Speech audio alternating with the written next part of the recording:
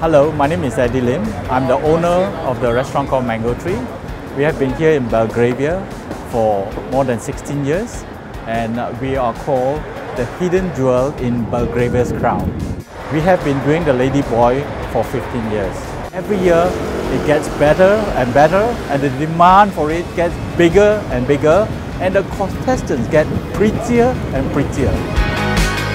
All the funds will go to Tsunami Orphans. Tsunami happened 10 years ago and this often seems to be forgotten, so we want to take this opportunity to raise the awareness of it. I mean, Ladyboy now is becoming like signature of Thailand. Just to show the respect to all the Ladyboys, we want to offer the business class this year, flight to Thailand.